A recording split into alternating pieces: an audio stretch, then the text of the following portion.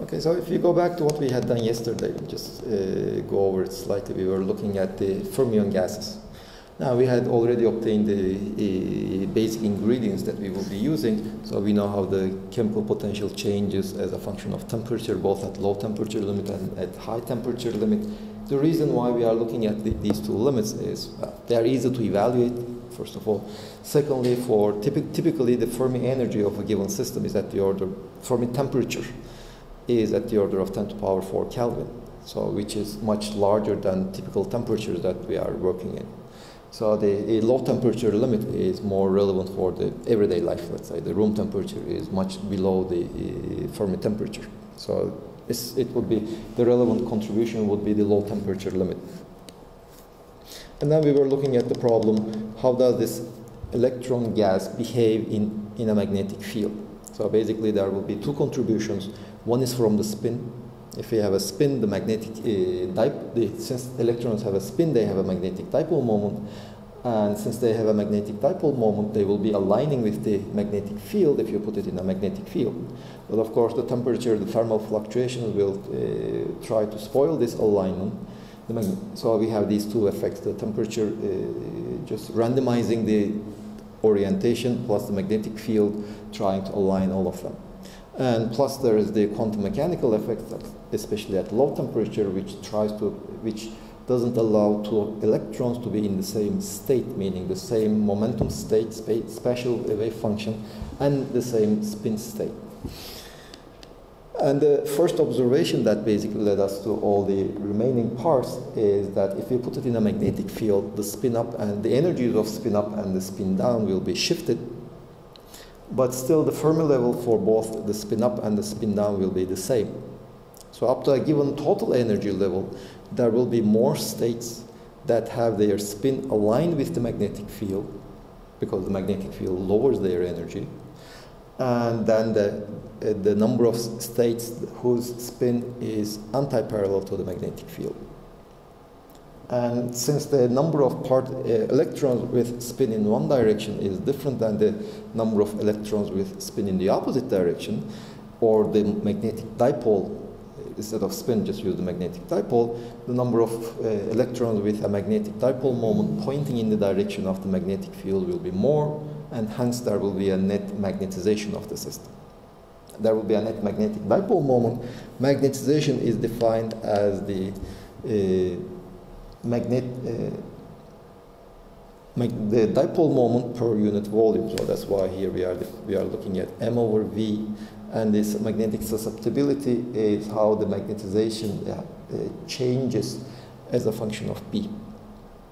And in the low, we are at low B limit, it's easier to evaluate.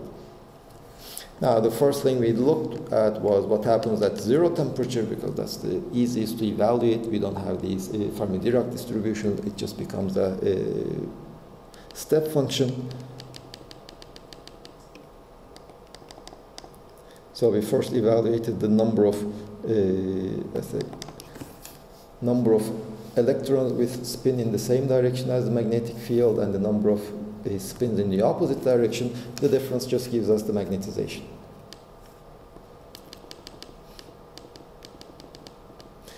Now at finite temperature,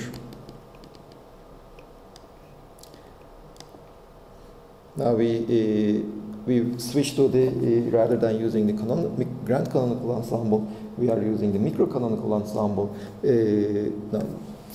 Rather than the canonical, the grand canonical, we are using the canonical.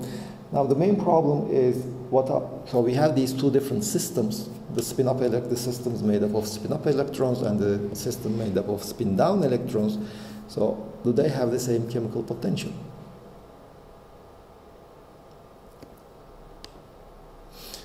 So rather than avoiding this question, we just went to the canonical ensemble. And we said that, okay, so the problem is just summing over all the microstates. The crucial approximation here was when we converted to such a sum over the number of spins aligned with the magnetic field. There are many terms in that sum. We just picked up the term that is the largest, because with all these huge macroscopic numbers, only the largest term contributes, the other terms are negligible. And then we obtain that the chemical potentials of these two systems, okay, just one word of caution here. You see, mu0 is not the chemical potential of electrons in a magnetic field. Since these two systems are in equilibrium, they should have the same, exactly the same chemical potential. But what mu0 is that mu0 is the chemical potential of the electrons and the spin-up electrons and spin-down electrons in the absence of the magnetic field. And that is just twice, well, this is mu star B.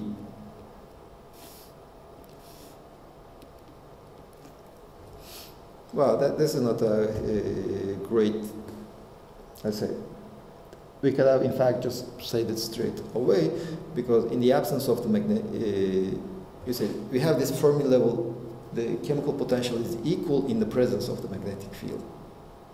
If we remove the magnetic field, the energy of these electrons at the Fermi level, at the chemical potential, one of them will be shifted up by mu star B, the other one will be shifted by minus mu star B.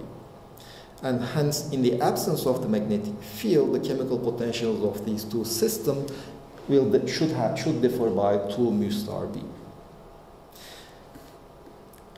And just another word of caution, we are not actually removing the magnetic field. We are just saying that suppose we have this system with a magnetic field. So the electrons are in equilibrium, the chemical potentials are the same, etc. All the system is set. And then we ask the chemical potential of spin-up particles, what is the contribution from the magnetic field? And the chemical potential of the spin-down particles, what is the contribution from the magnetic field? If we remove those contributions, what we obtain is mu0, and they differ by 2 mu star B. And it just turns out that then we define this quantity R. R will be basically what will determine our magnetization. It's the difference between the, we can just write this as n plus minus n minus over n. It's the same thing. It's the difference in the numbers of spin-up electrons and the spin-down electrons. So R, the magnetization will be proportional to R. And then we had seen that R is actually proportional to B. This is mu star. And inversely proportional to the derivative of this mu0. And okay, so this is M, the magnetization is proportional to R. We know what the value of R is, and then we obtain the magnetization. Well, you see, this expression is valid at all temperatures. The only approximation we did up to here is that B is small. There is a small b, and hence R is small, and we made a Taylor expansion over here in terms of R. That's the only approximation we did. So this is the magnetization of the small b limit of the magnetization of my electron gas, whatever the temperature is. Then the next question is, what is mu0 as a function of the number of particles and the densities? And we, okay, so this is basically our final result with the first correction. This is at small temperature limit. Now, one thing is, this is positive, so the magnetization is in the same direction as the applied magnetic field. This is the paramagnetism. This is called Pauli.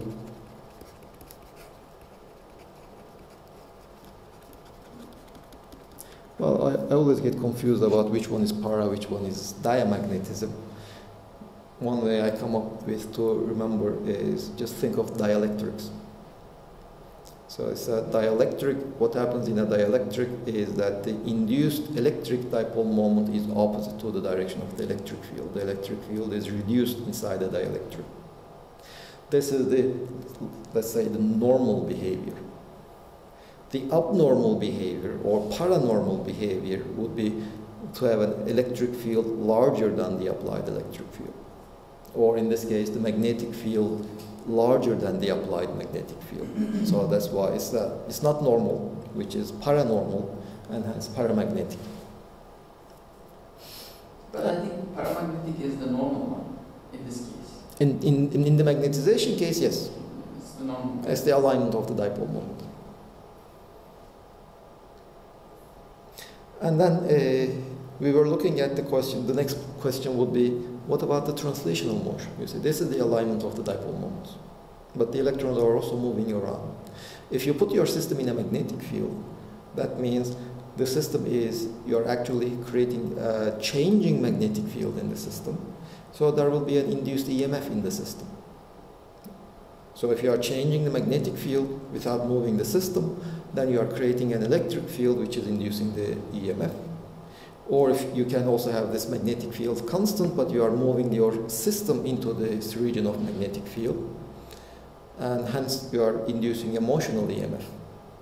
But whatever picture you have, in both cases you are inducing an EMF if you put your system in a magnetic field. And this EMF will change the speed of the electrons, will create currents. And it turns out that this effect opposes the magnetic field. So this is a diamagnetic effect. This is Landau diamagnetism.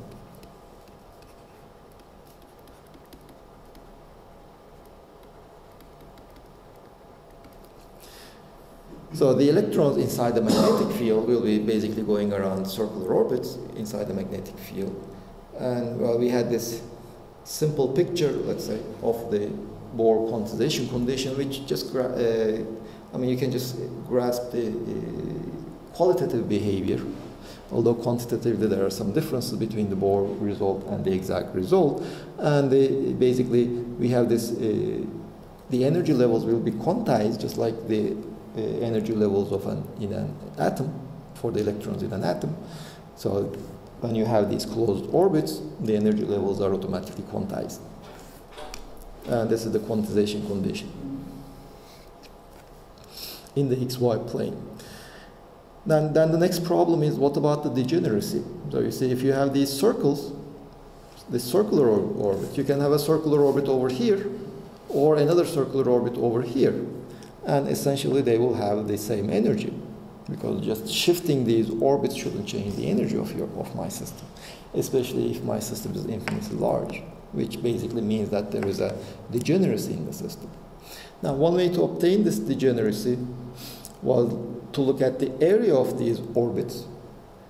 And if you look at the area of these orbits, the areas are actually quantized in some area quantum, the areas of in the Bohr approximation, of course. Then you can just reason that if two orbits are to be separated, then they should differ, the area that they cover should differ at least by this area quantum. And if you have this approach, let's say, then the number of different orbits, different states that you would obtain by just shifting a given orbit should be given by the total area of your system divided by this area quantum. Now, this is one, let's say, intuitive way of obtaining this degeneracy. So this is the area quantum, divide the total area by this area quantum, and you get such a number for the degeneracy for a given energy. Now, another way of approaching the same problem is, you see, in the absence of magnetic field, you have definite momentum states as your energy eigenstates, and there is a continuum, assuming almost a continuum. Now, when you put your system in a B field, what happens is the eigenstates are no longer definite P states, but they are superpositions of them.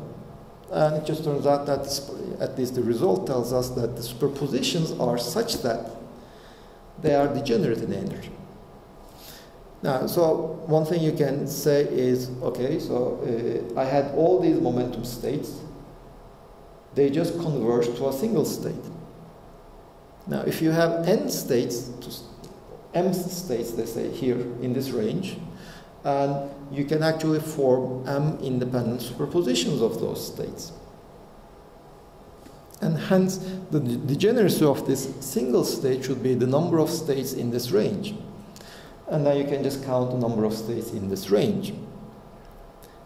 The number of states will be just the integral over the phase space for states in this range, but the states in this range should have an energy between this energy, let's say half below this energy level, let's say zero energy, up to the first excited state, or from just below the jth state and up to below the j plus first state.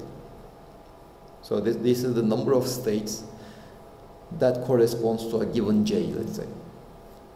And when you do all the calculations, etc., you basically obtain the same result. So this is the degeneracy of a state of a given j. Now, so now we know how to sum the summations. So let me just take these two results, or let me just take this result. If I'm summing over single particle states, this will be my sum. Now, any questions in this discussion? You said that we made an approximation. You said Bohr approximation, but it's, I mean, as an hydrogen atom, it's something like atom, right? Mm-hmm. Do we get the same result if we apply Schrödinger's equation or something? You see, this is the exact result. This is the exact result. Mm-hmm. This is not the Bohr result. The Bohr result is this one. It's just this coefficient multiplied by an integer. Exact result just gives us not any integer but an odd integer. I mean, in fact, this is if you haven't done this, I do advise you to solve this Schrödinger equation. It's a nice exercise. Mm-hmm. You see, if you can use quantum mechanical solution. If you have B in the Z direction, then you can choose your vector potential such that AX should be 1 over 2 B0 Y, AY is minus 1 over 2 B0 X. And then your Hamiltonian, let's say P minus QA squared over 2. In fact, you can define 4 operators: A dagger, B dagger. In terms of these X, in terms of XY, PX, PY, such that A dagger commutator is equal to B dagger. Commutator is equal to 1 and all other commutators are 0. So these are nothing but your ladder operators in a harmonic oscillator setting. And furthermore, your Hamiltonian takes this form, H bar omega 0, A dagger plus 1/2. You see? Okay, so this is nothing but the harmonic oscillator. And if you look at the exact solution of the energies, these are just the harmonic oscillator energy levels. And the second thing you should note is that in Hamiltonian, the operator B doesn't appear. So basically, H commutes with B or B dagger.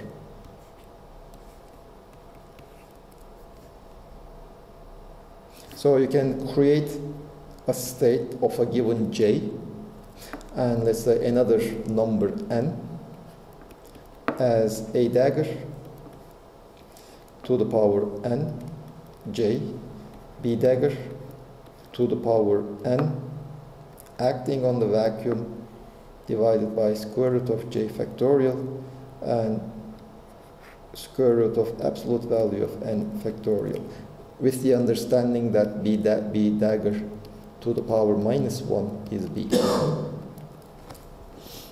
You see, energy doesn't depend on N. So you have all the degeneracy due to this operator B. Now you see these operators are in fact A daggers. You can just, or let me say, You can first define some px to be px minus qax, and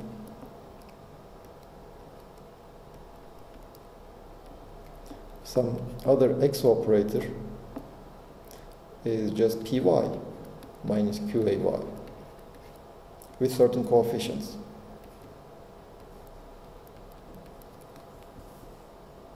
And just define px tilde, again with certain coefficients, this time px plus qax,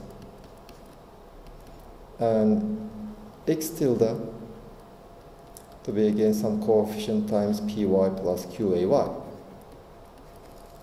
You can fix those coefficients so that px and x and px tilde and x tilde satisfy canonical commutation relations, and px and x commute with px tilde and x tilde. And in terms of this px and x, in the Hamiltonian you only have px and x. And the Hamiltonian just takes a harmonic oscillator form in terms of px and x. It's just px squared plus x squared. So it's just a harmonic oscillator in two of those newly defined operators, and the other operators do not appear. So the A and A dagger are defined in terms of px and x, just like the ordinary harmonic oscillator, and B and B tilde are defined in terms of px tilde and x tilde.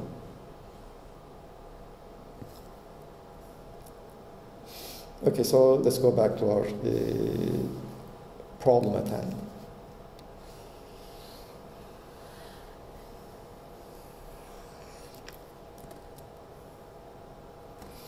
By the way, you can just go how to solve this two-dimensional problem. You can also try define z as x plus iy, z bar as x minus iy.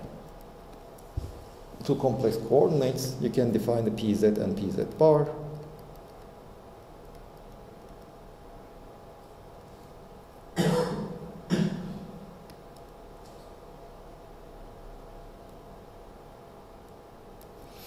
And try to write down your Schrödinger equation in terms of this z and z bar and pz bar and see what the equation is. It will be easier to solve. So since you are mathematically oriented, both of you, I think you will enjoy this discussion, both of these derivations in your spare time.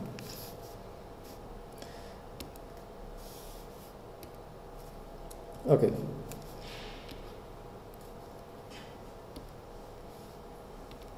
So back to our problem. This is what we have. In the canonical, this is if we would like to do in the canonical. In the grand canonical case, we should define the logarithm of q, the grand canonical partition function, which is equal to sum over logarithm of 1 plus z e to power minus beta epsilon, which is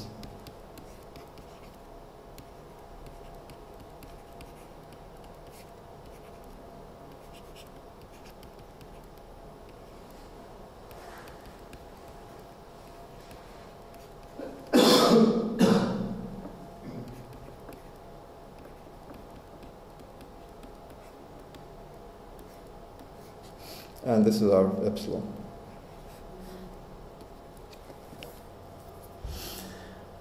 Now, first let's look at the high temperature limit.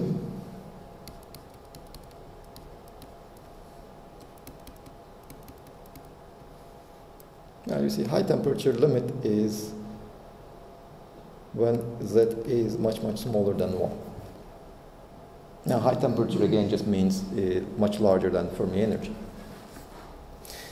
So then logarithm of 1 plus z e to power minus beta epsilon is approximately z times e to power minus beta epsilon. You just put it over there. This is equal to logarithm of q is approximately in the t much larger than the Fermi temperature limit. This is just the integral from minus infinity to infinity log Lz dpz over h, sum over j from 0 to infinity, Lx Ly EB over HC times Z times e to the power minus, well, let me just copy this term over here.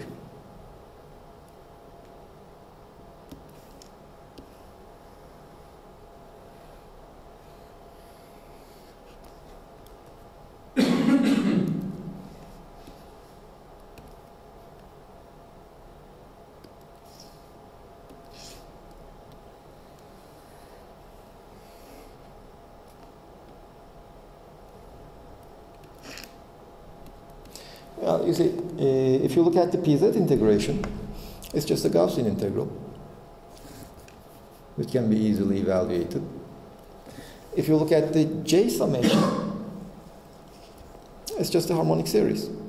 Something to the power J summed over 0 from 0 to infinity. So let me just skip those computations and, okay, I didn't copy it, so let's just calculate it. This is equal to, well, I have Lx, Ly, and Lz products, so that is the volume of my system. Then there is the EB over HC, Z. There are H squareds over CZ. One H over here, another one over here. The PZ integration would just give me square root of 2m pi. This is my PZ integral. This is 2m pi over beta. And then I have sum from J0 to infinity, e to the power exponential of minus beta E h bar b over mc to the power j multiplied with exponential of minus beta E h bar b over twice mc.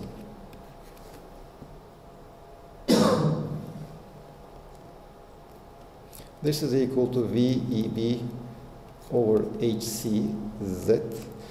You see, this factor is nothing but 1 over lambda. No, it's just lambda. No. You see, here I have KT. Just move one of these H's over here. H over this one, this square root, is nothing but my thermal wavelength. So I can just use 1 over lambda to shorten my expressions a bit.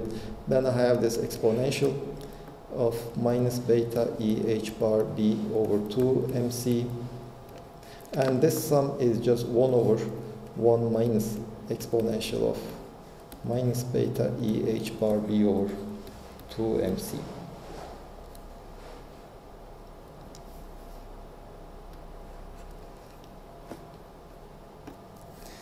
Now let me make some definition so that it will simplify it a bit. Let me call mu effective is E h bar over 2 mc. You see, we had this spin, and the spin was, well, this is the Bohr magneton, by the way. This is h bar for an electron. And then let me call x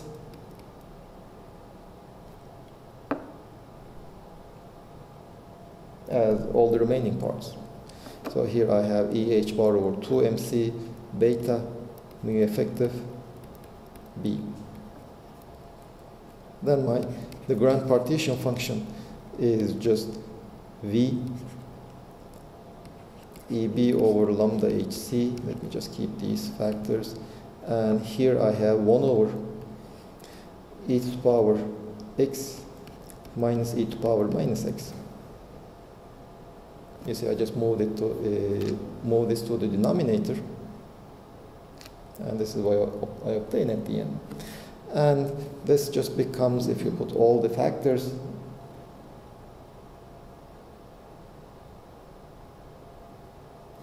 okay, so this is VEB over lambda HC Z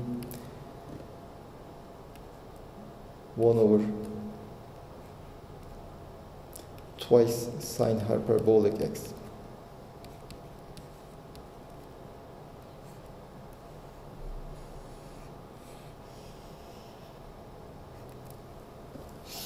So we have the grand partition function at the large temperature limit. Now what we need would be, let's say, the magnetization, for example. That is what we will, well, let us also calculate the number of particles. So we would like to express everything in terms of our number of particles eventually rather than z. Well, the number of particles is just z derivative with respect to z of logarithm of q, keeping everything else constant. If you remember, in the logarithm of q, z appears with the power n. So if I take the derivative with respect to z, it brings down a factor n, but lowers the power of z by 1, so that's why I'm also multiplying by z. So that gives just the z times the probability, n times the probability summed over the probabilities, that derivative, so that's the average n. Well, I know what q is, just take the derivative, and in the low temperature limit, this is z v over lambda cube, x over sine hyperbolic x.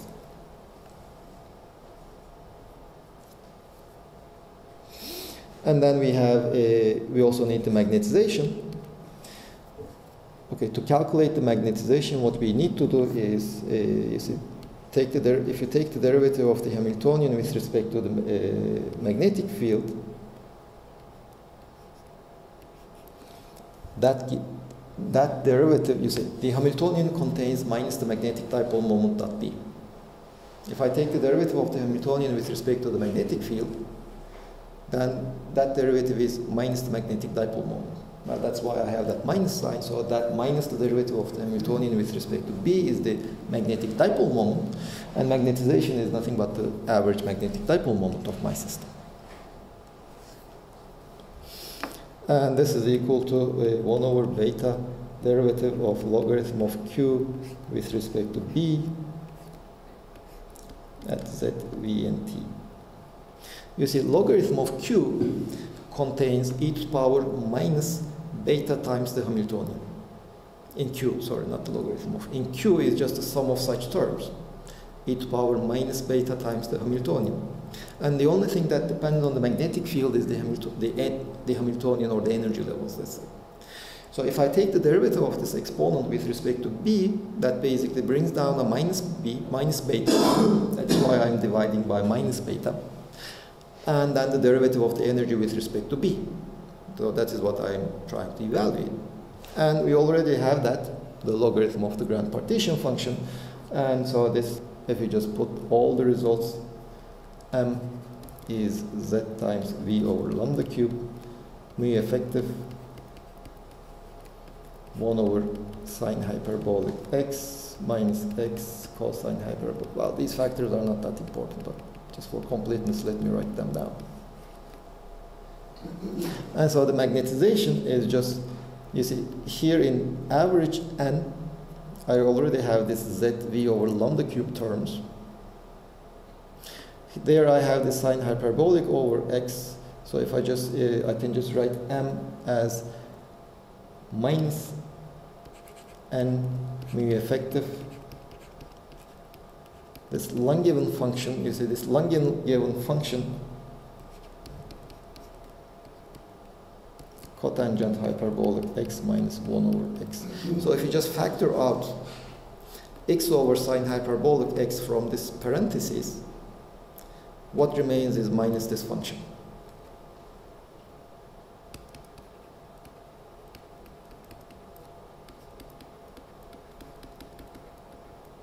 So basically all the temperature dependence is over here. If you have a fixed number of electrons, the temperature dependence is in this function. Now the crucial thing will be, of course, this is a negative number, so that's why we call it a diamagnetism. The magnetization is negative. If you want the susceptibility at the large temperature limit,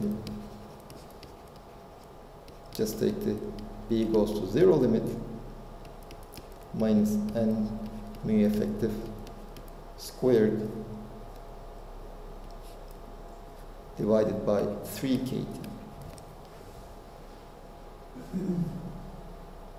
Well, you see, the difference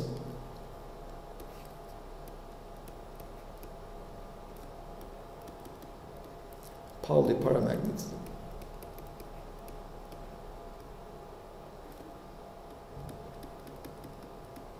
Is at large temperature, this was n mu b squared or mu star squared divided by kT. Well, there's a sign difference. There's also this difference of a factor of 3. But basically, they have essentially the same form.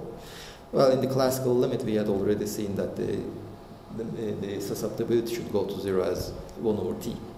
And the total magnetic susceptibility, you see, you are not really separating these two effects. So if you have a gas of electrons, you just put it in a magnetic field, there will be both of these effects. You cannot really just turn one of them off and keep the other one.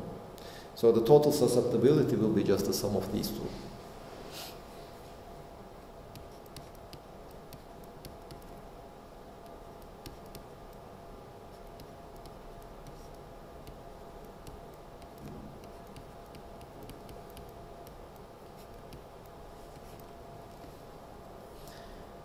Well, this one is due to the spin of the electrons.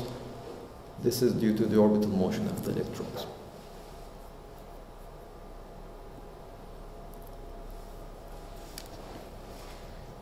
And then, okay, this is what happens at large temperature. We can just look at what happens at low temperatures. You see, if you look at this, if you just go through our steps, the high temperature limit, we mainly use going from this summation to this expression by just expanding this logarithm for small z. That's where we use the high temperature limit.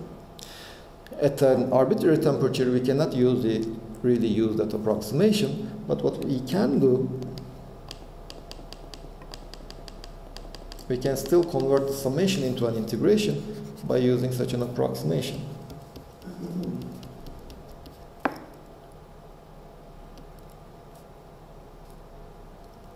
J from 0 to infinity, this is actually approximately, well, usually what we'll do is just convert that to an integral. Most of the time, this is just a sufficient approximation for us. Well, if you want to go one step further, this is just 1 over 24 derivative of f with f prime is 0. Do you know how to obtain these approximations, by the way?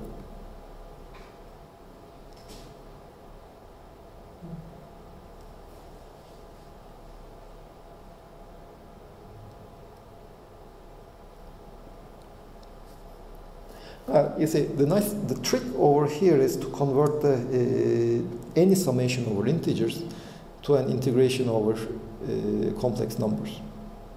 You see, we have been looking at these functions, e to the power 1 over e to the power x minus 1. Where are the poles of this one? Where are the poles of this function? When x equal to 0.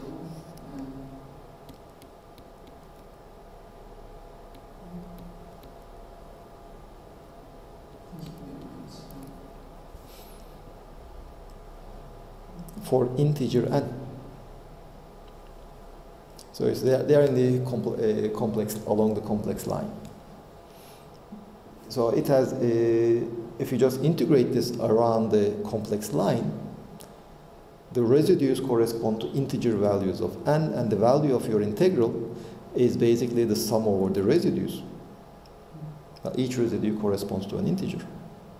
So by using this reasoning, you can convert any sum over integers to an integration over the complex line in the complex plane. But this is just nothing but more or less our Fermi function. And we already know how to approximate the Fermi function, the integrals of Fermi function. So the trick is basically start from such an integration, such a contour, start with the integral of this Fermi function over a contour, and then deform it to the real line. We know how to approximate the integral along the real line. That's a neat trick.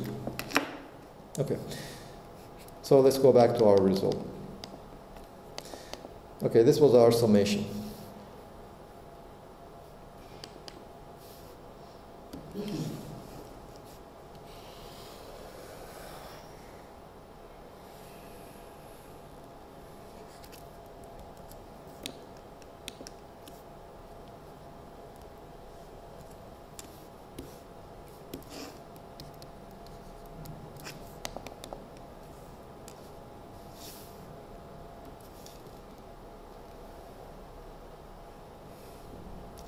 This is the energy we have.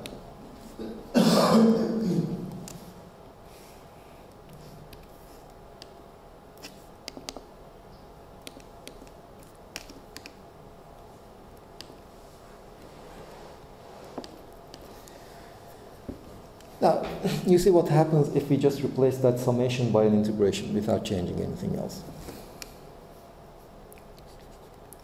From 0 to infinity of logarithm of 1 plus, or let me just write the PZ integration also. Let me just look at the integral.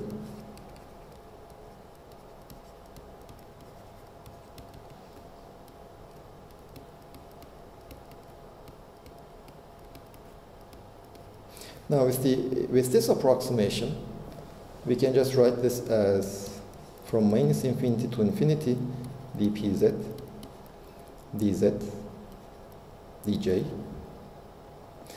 of logarithm of 1 plus z exponential of minus beta e h bar b over mc. Now this is, let me just replace it by x plus pz squared over 2m.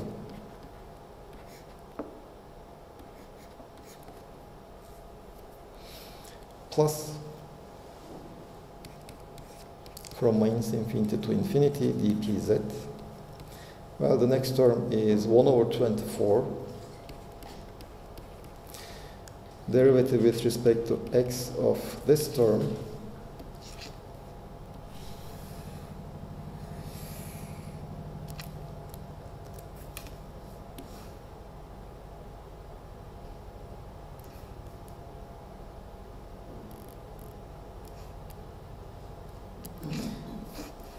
evaluate that x is equal to 0. Now let's look at the first term. The first term I can just make a change of variable. X goes to x over b. So the first term, the b here is cancelled. And then I have a 1 over b in the first term. But if you look at the full expression for the logarithm of the grand partition function, it is proportional to b.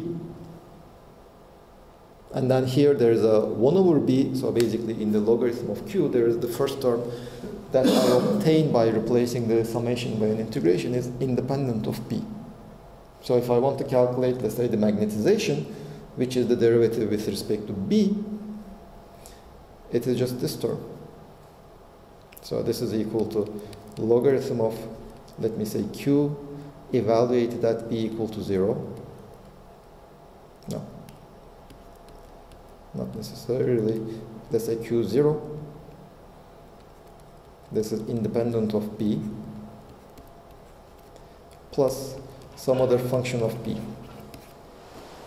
And the magnetization, since we had already said that this is 1 over beta, derivative with respect to beta of logarithm of q, the grand partition function, it is just this term that contributes. Well, okay, you just do all the tricks, etc. And well, you just get some, yeah, the rest is kind of straightforward. I just would like to skip. But the method ideology is basically this one.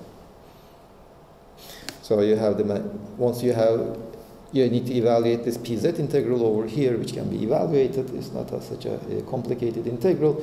So you obtain the logarithm of Q in terms of which you obtain the magnetization. You can also obtain the number of particles, etc.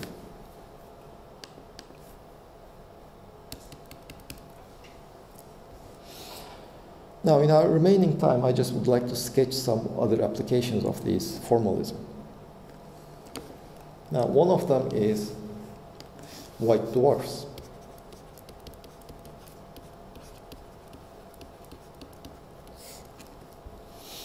We had this short discussion about white dwarfs and neutron stars. Okay, white dwarfs are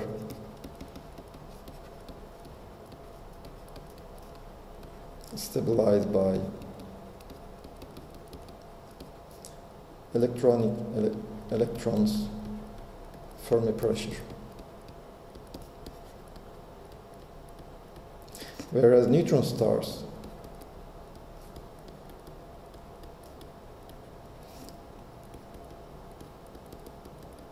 are stabilized by nucleons Fermi pressure. Neutrons.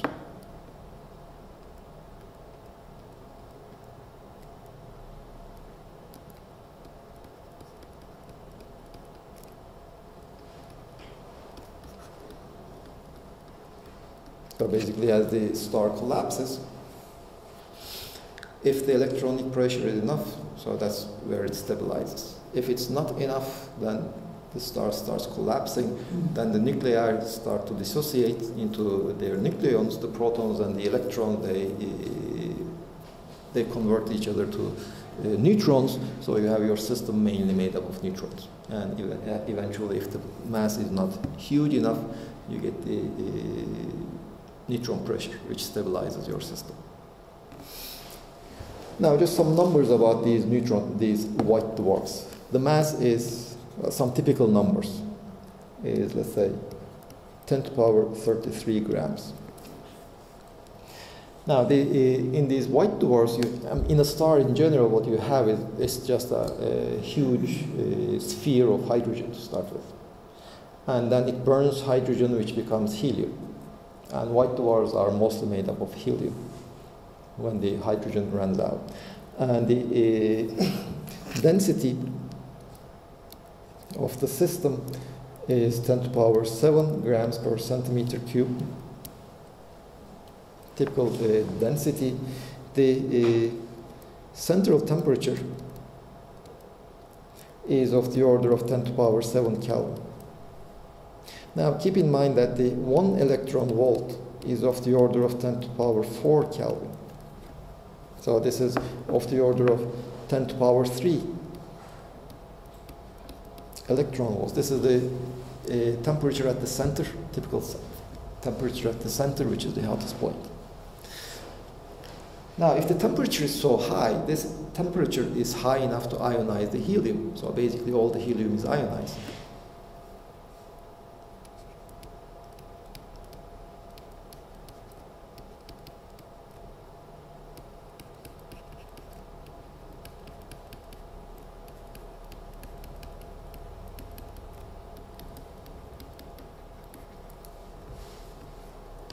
So we have this gas of electrons, free electrons, they are ionized.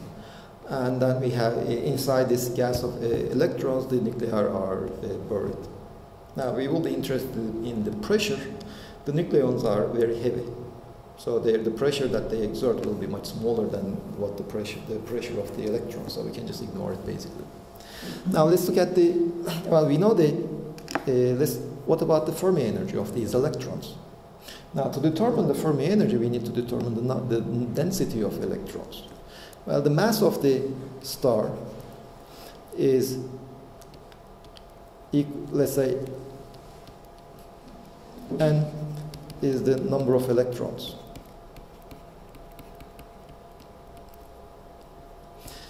Then the mass of the star will be n times the mass of the electron plus, well, the electron is every helium nuclei just emits 2 electrons. So the number of helium nuclei we have is just n over 2.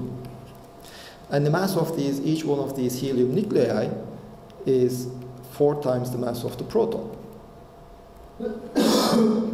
So the total mass is n times mass of the electron plus twice the mass of the proton, which is typically n times twice the mass of the proton. Or if we know the number of electrons in my system is the total mass divided by twice the mass of the proton.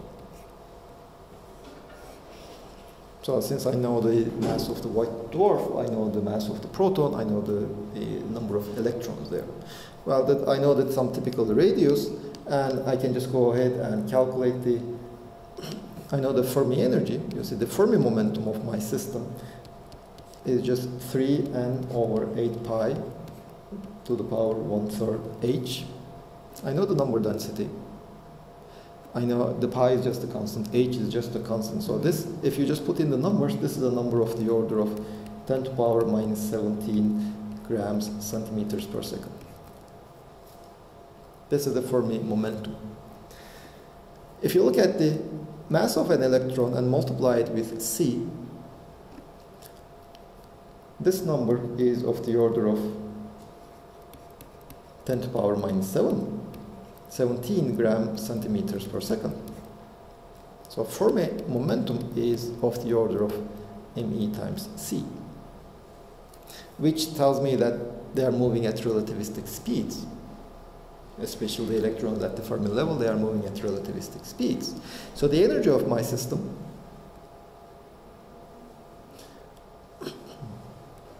I should take into account the relativistic effects.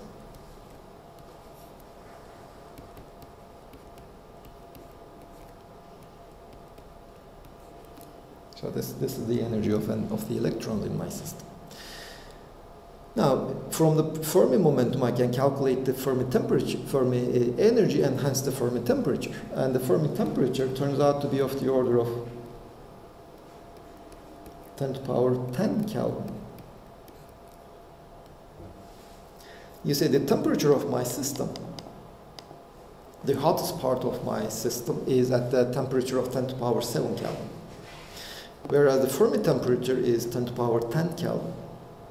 So this is a very cold system. This is of the order of 10 to the power minus 3. This is a highly degenerate gas of fermions. So I can just, instead of the Fermi-Dirac function, I can just use the step function. Now the pressure.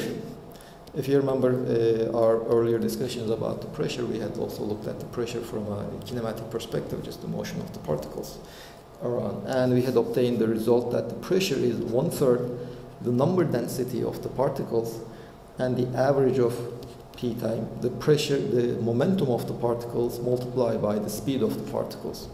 This was the expression we had obtained for the pressure.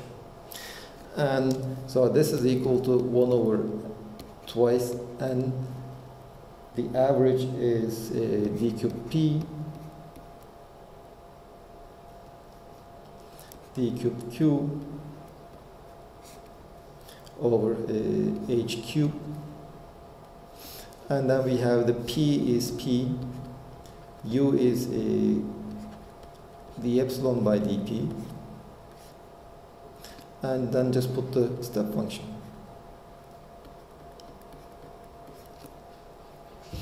That step function is my Fermi-Dirac distribution. And it turns out that this pressure, now let me just write down the answer. Some constants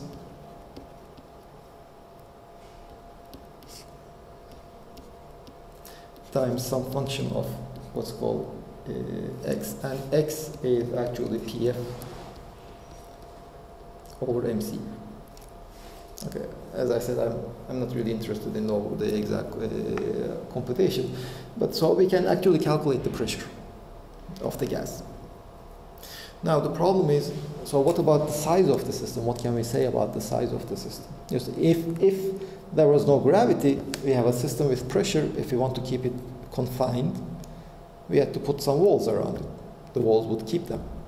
But since now we have the gravitational attraction, there is the pressure pulling my system out. There is plus this gravitational attraction that is pulling my system in. So the question is, when is it stabilized? So when it is stabilized is let's say if you have a small variation in the energy as a function of the radius, this should be 0. The energy would be minimal. Well, there will be two contributions to the energy variation. One is due to the pressure, the other one is due to the gravitational attraction. So dE will be, let's write dE 0. This is due to the pressure, this will be minus P0 dV. Well, we already know what P0 is. This is minus P0 times 4 pi r squared times dr. Due to gravity, This will be the derivative of the gravitational energy with radius times dr. But this will be nothing but Newton's constant m over r squared with some proportionality constant. Well, that proportionality constant will of course depend on how the mass is distributed, whether it is uniform or not, etc. All the details about my system. But this alpha will be some number of the order of 1. If you assume it's uniform, if I'm not wrong, it's that alpha is just 3 over 5 or something like a number like that. Well, dE, which is the change in the energy, is just the sum of these two, which should be 0. But this already tells me that P0 should be alpha over 4 pi when the equilibrium is reached. Alpha over 4 pi Gn, the mass over r to the 4.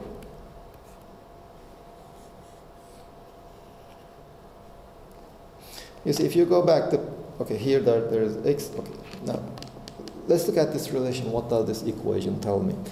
The right-hand side depends on the mass of my star and the radius of my star. The left-hand side is the pressure, but if you look at the pressure depends on this parameter x, which depends on the Fermi energy. If you look at what the Fermi energy is, well, Fermi energy depends on the number density, which is a function of the radius. So if you consider the mass and the radius as your free parameter, this is a relation between r and m. So for a given, all the other parameters are the mass of the proton, mass of the electrons, etc. They are constants, they are known constants, and they are fixed constants. The star has some mass, and depending on this mass, it will have some radius. The radius of this neutron, this white dwarf, will be determined by the mass. And the relation in this simple picture is given by this equation over here. Now, of course, the pressure, you can just put the expression over here. There was this function a of x. You can expand it in various limits. Let us look at the limits.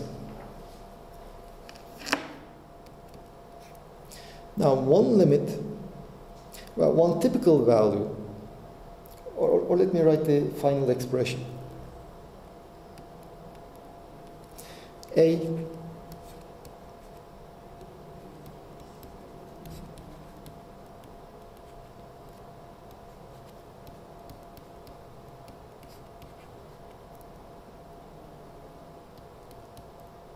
yeah, this is the final expression we have.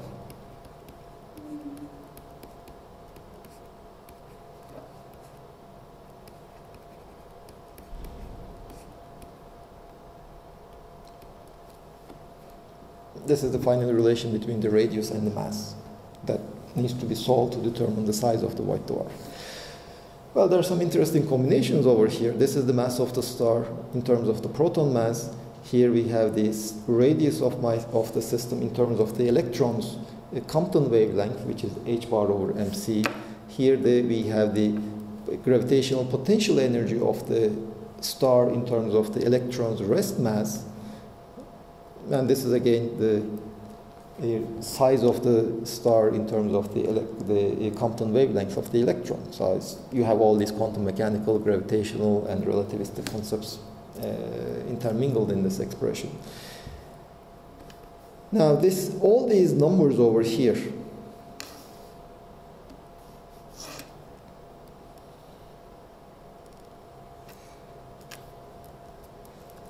I had already given some typical number of the mass of a neutron star, h bar, mc, they are all constants. This number is of the order of 10 to the power 18. So we can have two various limits, 10 to the power 18 centimeters. 10 to the power 8, sorry. So we can look at the limit when the radius is much larger than this 10 to the power 8 centimeters. And it turns out that in this case, the mass, the radius is proportional to mass to the power minus 1/3. The second limit is when the radius is much less than 10 to the power 8 centimeters. In this case, the radius is, let me write, proportional to mass over m proton to the power 1/3, 1 minus m over m0 to the power 2/3, everything square root, with some proportionality constant. Now, the thing is, what does these limits tell me? You see, if we look at the large radius limit, and if we increase the mass of the white dwarf, the radius of the dwarf decreases. If you look at the lower limit, the other extreme, in this case also, if we increase the mass of the white dwarf, the radius of the white dwarf decreases. So actually, in both limits, whatever the radius is, if you increase the mass of the dwarf, the radius of the dwarf decreases. So that's one thing we have. The second constraint is, you see, the mass, okay, as you increase the mass, the white dwarf decreases, but the mass cannot go above some certain limit.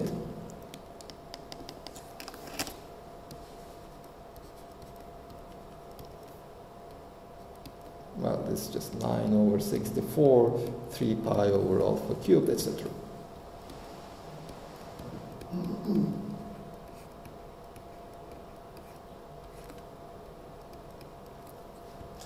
Basically, for a mass larger than this one, there's no solution for R, no real solution for R. So there's an upper limit on the mass of a white dwarf, because if the mass of the white dwarf goes above this limit, then the Fermi pressure of the electrons is not enough to stabilize the gravitational attraction. And it turns out that, okay, this is a very crude approximation. A more precise formulation basically gives us the mass around 1.4, the mass of the sun. So if the mass of a star is larger than 1.4 of the mass of the sun, then it cannot form a white dwarf. So you have all these concepts playing together to make some predictions about white dwarfs. Can you say the same sentence, please, as you said? The last sentence you said about the limit of the mass. What did you say?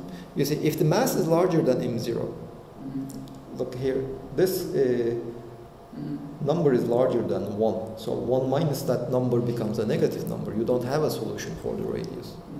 There is no radius in which the star will be stable. So for a mass larger than m0, we cannot have a white dwarf. So it continues collapsing, becomes a neutron star. And this expression over here, I mean, up to here we made very crude approximations, like we assumed that the electron density was uniform throughout the star, which is not true. We ignored all density variations everywhere, which is not true. Within this very crude approximation, we have this expression of m0, but you can do a more precise modeling of the neutron star, and the current limit is just this one, some typical number.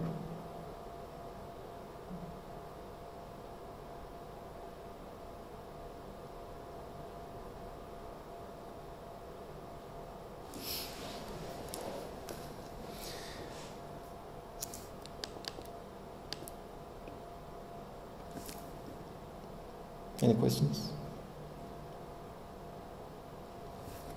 Well, let us do one more step. I mean, I will just sketch it.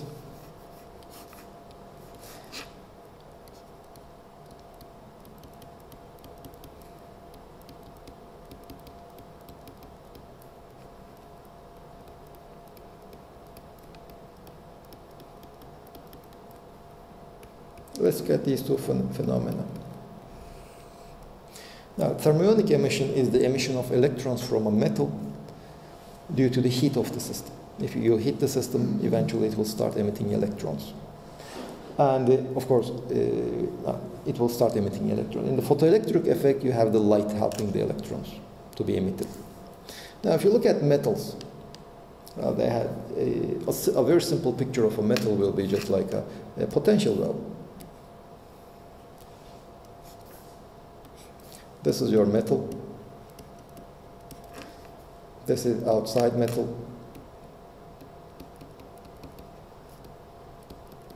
Because basically the electrons are more or less free to move inside the metal, but they are not allowed to go outside the metal. And the Fermi level will be somewhere over here. This is what's called the work function.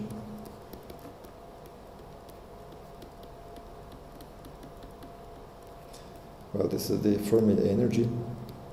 And this whole thing is W. Now let's consider what happens to an electron that hits the boundary of this metal. You see, this is our metal. This is outside. Now the electron will have some momentum.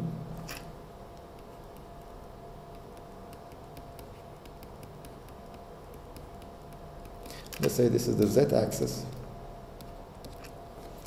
Assuming it has enough energy to go out of the metal, after it leaves the metal, it will have the momentum. Well, you see, the force is acting in the z direction only. So the x component and the y component of the momentum will not change. So it will have the momentum px, py, but some other pz prime. And, well, you see, in fact, you can obtain some kind of a Snell's law from here. P times, let's say, if, let's say this is theta prime, this is theta, P times sine theta should be equal to P prime times sine theta prime for the electrons. This just means that the horizontal component of the momentum should be the same. P times sine theta is the horizontal component of the momentum.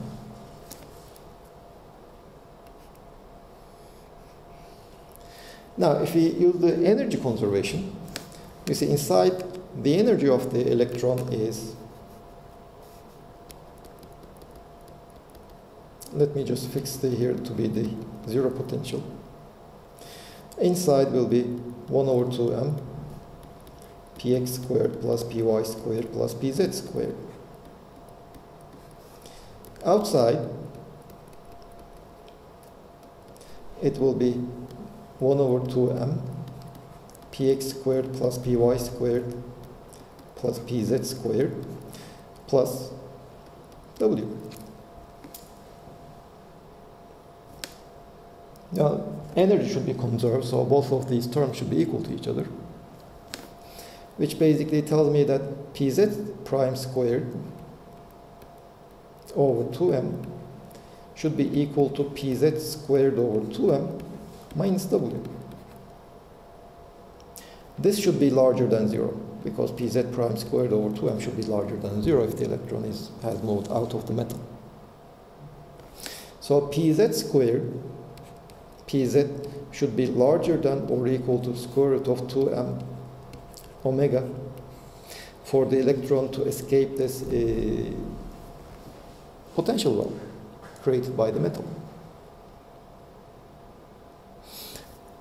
Now, if we want to calculate how many electrons are coming out of the metal per second per unit area, well, we just need to find out how many electrons are hitting a given area per second with the condition that pz is larger than this 2m omega.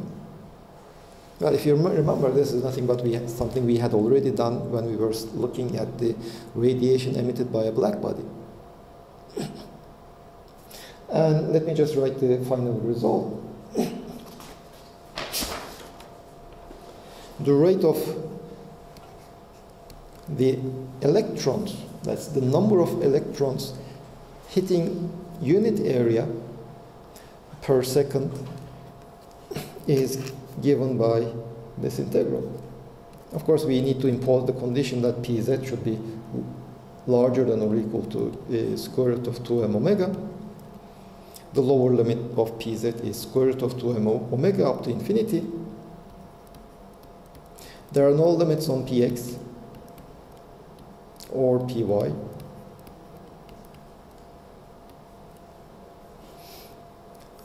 And then we have the well, sum over all the states that satisfy this property. No, sorry. For each momentum, we have two electrons, spin up and spin down. There is the phase space unit volume, h cube, 1 over e to the power epsilon minus mu, divided by kt plus 1, the Fermi-Dirac distribution, times E of z.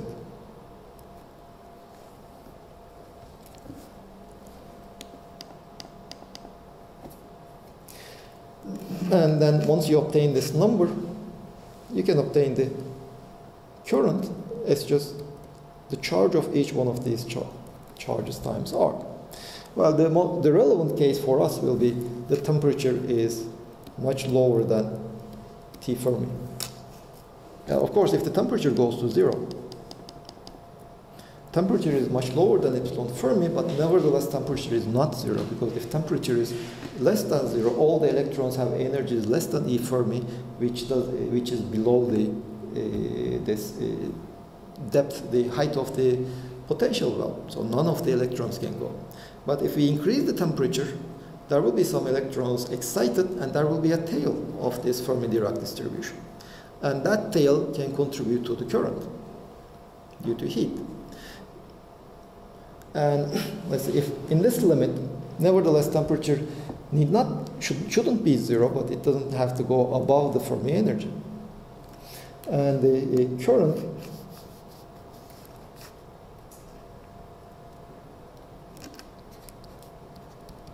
turns out to be 4 pi m e k squared over h cubed. Well, some just constants, t squared e to the power minus omega minus epsilon Fermi divided by kt. You see, omega minus E Fermi is just the work function. Let's just say phi.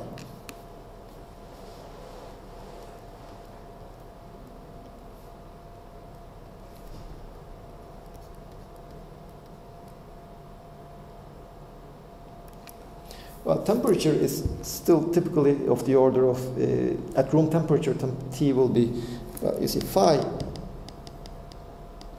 is also typically of the order of electron volts, just like the Fermi energy, just a few electron volts. So room temperature at least is much lower than this phi. So phi over kT, or let's say kT over phi, is much less than 1 typically at room temperature. So this is there is a current, but nevertheless this is extremely small. And keep in mind again that here we are ignoring the fact that, let's say, just take a metal, any metal. This relation tells me that, okay, there will be a very small current, but there will be a current. But we don't observe currents in just some metals at room temperature. And the reason is, if you just have an isolated metal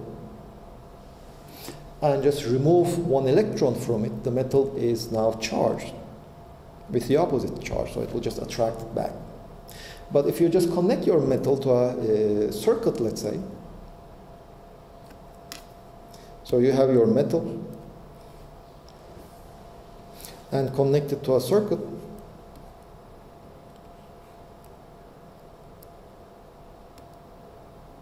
or let's say you have two metals,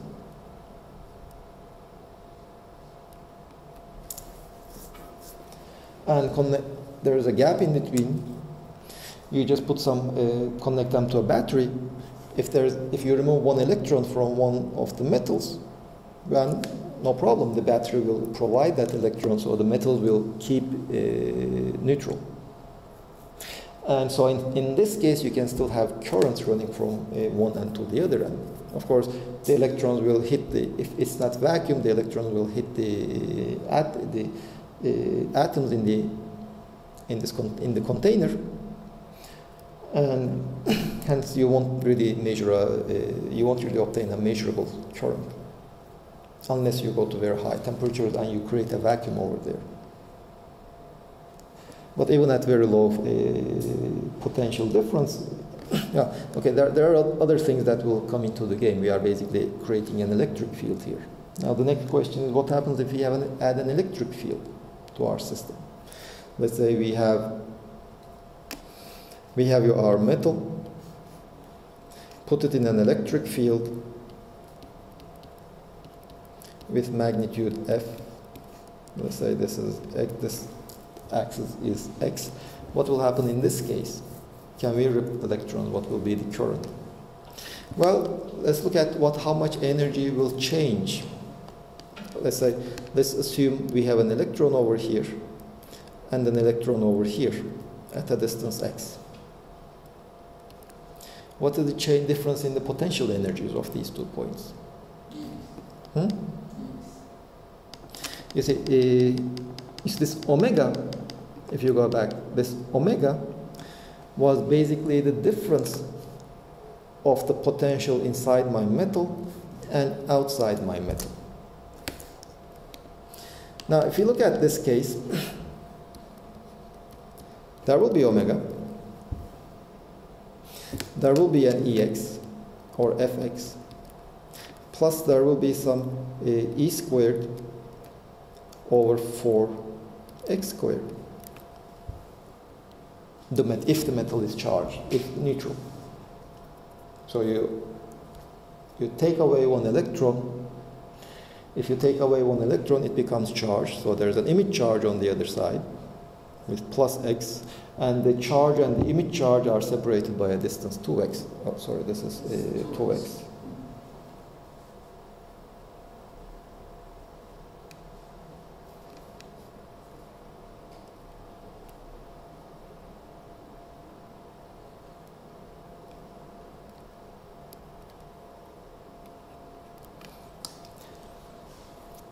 The potential energy is still 4x.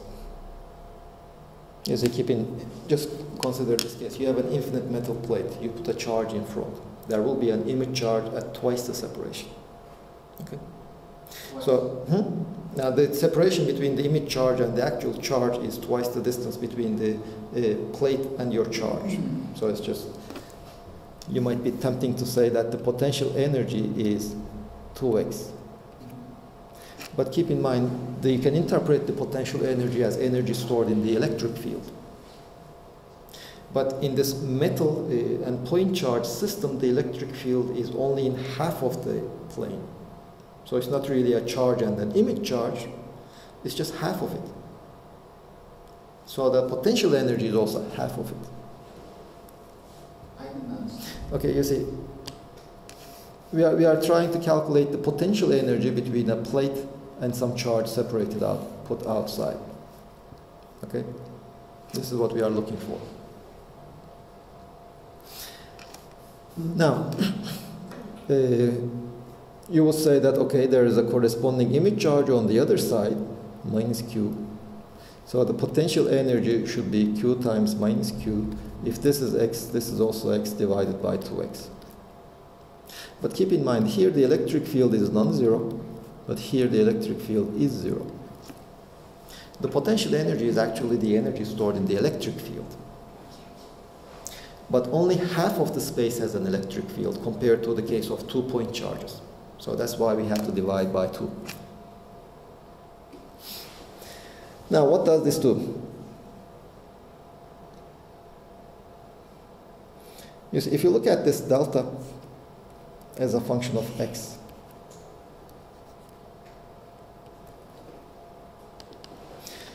as x goes to 0, it goes to minus infinity.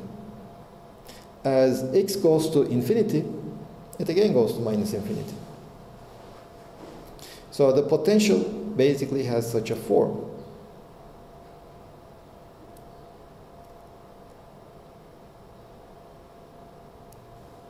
The total potential. Now there's a maximum of the delta, which is given by omega minus e to the power 3 over 2 f to the power 1/2. So what this does is effectively lowering the barrier height. So the current would be just in the presence of an electric field will be the current in the absence of the electric field multiplied by e to the power. Let's see. So phi is also lowered now. So e to the power 3/2 f to the power 1/2 divided by kT.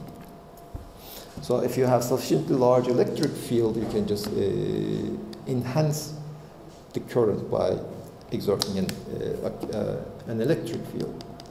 So this is basically what happens over here. If you want to get a current running through that gap, what you need to do is apply an electric field. That's what the potential difference does. It will also keep the metals neutral. You see, here this is true if, let's say, it's grounded. And you have to also need to create a vacuum so that the electrons will easily go through. Now let me just do what we have in the case of the photoelectric effect. The main difference will be, you see, before we had this constraint, Pz squared over 2m should be larger than omega. This is due to the energy conservation and due to the fact that the x and the y components of momentum do not change. So their contribution to the total energy is the same whether the electron is inside or outside. So they cancel from both sides. Now, if you write the energy conservation now with the photon coming, well, the photon has an energy h nu. So this is the main difference now. And you can again look at various limits. Of course, in this case, the low temperature limit will not be enough because there is also a parameter nu, which will change all the treatment. Well, you can look at various limits. If the nu is larger than nu zero, well, that's what we usually study as a photoelectric. Nu zero is, by the way, defined as phi. In modern physics books, you say that the photoelectric effect starts when nu zero is such that it is enough to overcome the work function. So this is when nu is larger than nu zero and the difference is much larger than the temperature. Well, basically you don't expect the temperature to have any effect. So it's still at low temperatures, nevertheless this condition is should be satisfied. And so the current you obtain will be typically 2 pi me over h nu minus nu zero. And just a word of reminder, in this treatment we are not taking into account any quantum mechanical effect except the fact that we are dealing with fermions. You see, the actual experiments show that the current doesn't really change with frequency, it changes with intensity.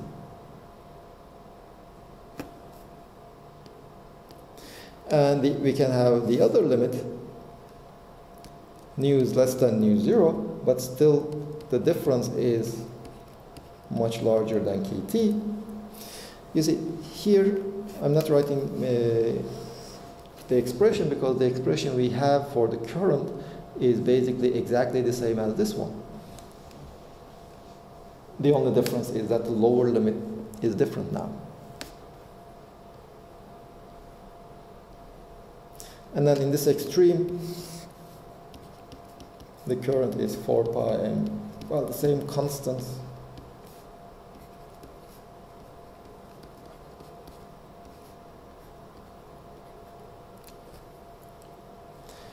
Well, it's almost the same thing as our previous expression, but the work function is now reduced.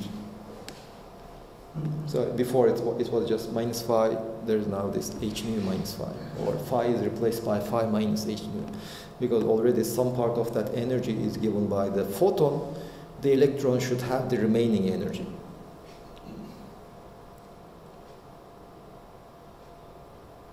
Okay, so I would just end here about the applications.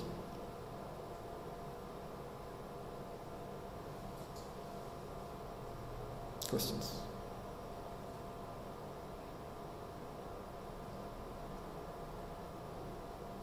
in photoelectric effect, let's say we are applying potential to the plates, but the light has energy which is lower than work function. Is it possible to make a photoelectric current over there? You see, the electric field, the effect of the electric field, just like the discussion over here, one thing, it lowers the effective barrier. The second thing it does is, in this treatment at least, we still only take into account the electrons that have energies above this barrier, so that we are saying that they will contribute to the current. But there is another effect, tunneling. So if you apply an electric field, even a small one, you see, if your electron is over here, in this treatment we are not taking the contribution of that electron. The same will hold for the photoelectric effect also. But this electron, although in this treatment we are not taking into account, it can just tunnel through.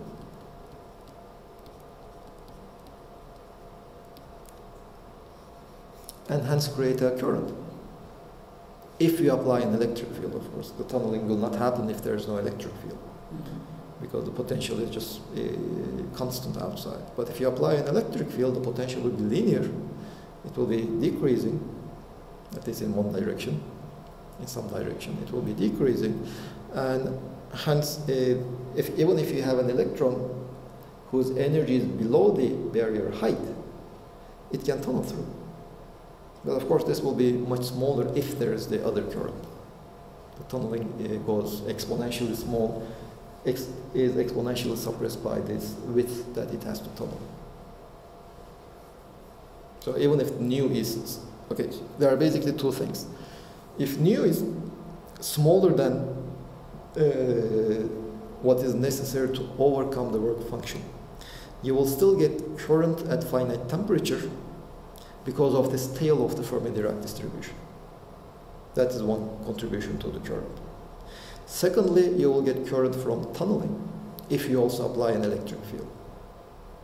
In the absence of the electric field, you only get the current due to this tail of the Fermi-Dirac distribution.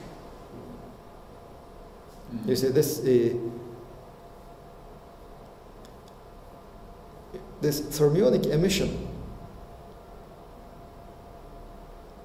you can just consider it as if nu is 0, as low as it can get.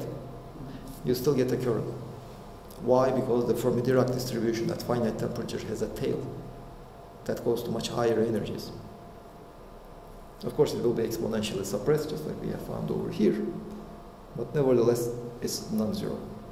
Basically, you're saying there can be some electrons which has high energy to reach the other. To overcome this barrier. Although they have enough energy as a photon. Yes.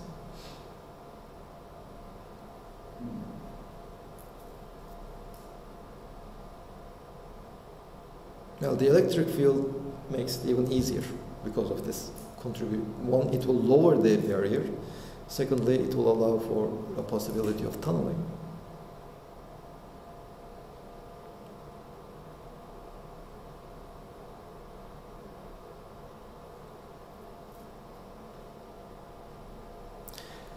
So then that's the end of the semester.